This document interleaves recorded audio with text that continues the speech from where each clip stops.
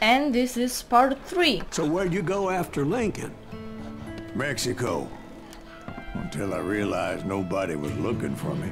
I ended up taking a job at the Rurales. The Mexican Rurales? I was hired to help them track down the Cowboys. The Cowboys, aren't them every in the West Cowboys? The most not vicious outlaw gang in Cochise County? Curly Bill Brocious? Johnny Ringo? Led by old man Clanton himself. Oh, damn. They must have paid you a pretty penny to take them hombres on. Not really. But truth be told, I had my own reasons for going after those boys. Okay, go.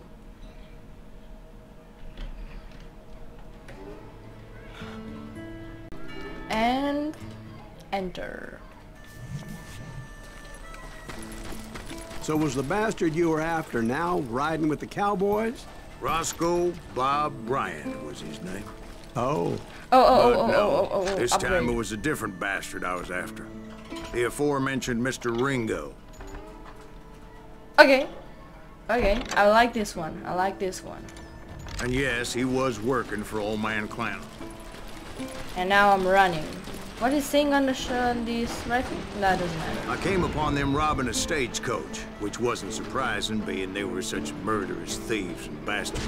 The bandits wore red scarves, so I knew they worked for the old man. Old man. Over there! There! I did my best to help those poor passengers. Moments later, the attackers were dead. And I checked the stagecoach to see how many passengers were still breathing. They're all dead. None. It was then I wondered if the rocks weren't hiding more bandits. Was that all of them? Or did I just hit the rear guard? I quickly got my answer. They attacked from on high like Apaches often did.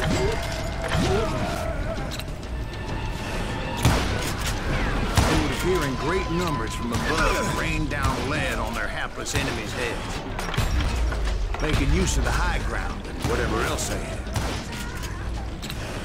Yep, the Apaches always appeared out of nowhere, and there never seemed to be an end to them. Hold on. Were you attacked by Apaches?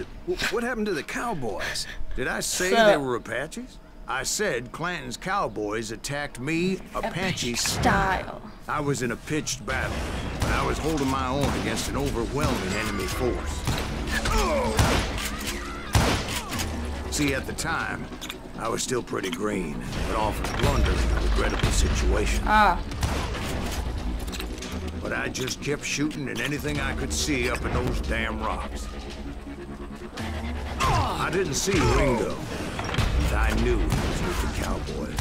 He and Roscoe Bob had done me a dreadful wrong, and I was determined to have my revenge. To get to Ringo, I knew I'd have to fight my way past these other assholes first. Unfortunately, I was running out of ammo. What? My ammo depletes without even doing Another something. perfect example of my relative inexperience as a hunter of men. Damn it. I immediately knew that a tactical retreat was called for, as my vengeful fury was much less impressive without the bullets to back it up. Damn it.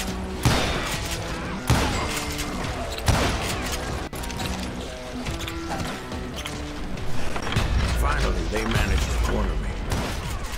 Trapped as I was, the odds of my survival seemed pretty slim.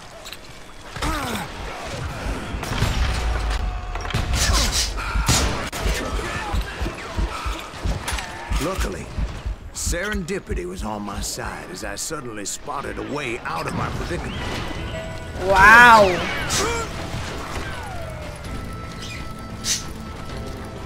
Damn. I ran ahead as if the devil himself was after me. He is. Bullets were whizzing by Run my ears, faster, but I wasn't about to roll over bold and die. man. I just kept running like there was no tomorrow. Maybe it Because wasn't. there wouldn't be if Clanton and his men caught up with me. As I was scurrying around those caves, I thought, what was I thinking? Going up against a gang like this. Ouch. Wow.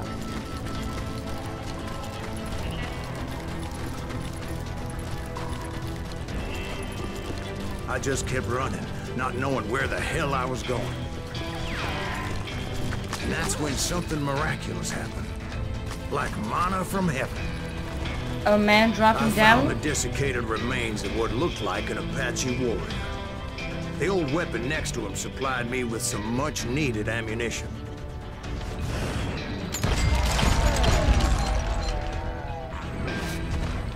That Masterson once told me it was more important to be lucky than good, and he would know. And imagine my surprise when I found a fistful of dynamite to go along with that ammo. That stroke of good fortune evened the odds and bolstered my confidence. It was time to turn the tables. Time for the prey to become the predator. Time for the hunted to become the hunter. Wow. Time. All right, Jesus, we get it. They were right where you wanted them. That's right, Jack. I was done running. The old man's boys were not expecting that. No, sir. It was finally time for that old man to pay for his sins. Damn it, I didn't shot the last one.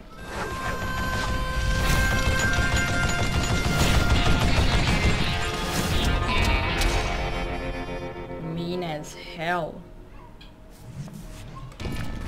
I yelled out at the top of my lungs, "Clanton, I'm coming for you!" A little stealth might have made more sense, to be perfectly honest. Because that old fool had a Gatling gun and enough bullets to last him till kingdom come. But I knew I could not let that deter me. Not if I was to find and kill Ringo. I needed to get that old man off that gun.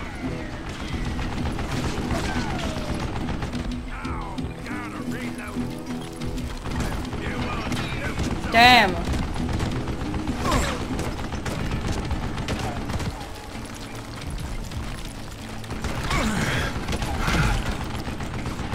God damn, this was damn close.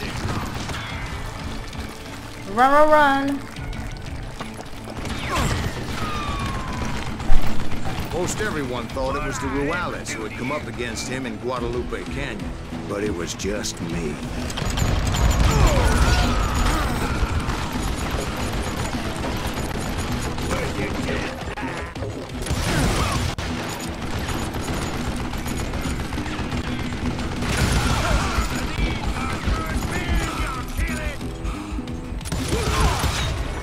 Damn, I died. Damn it. And we got back where we first started.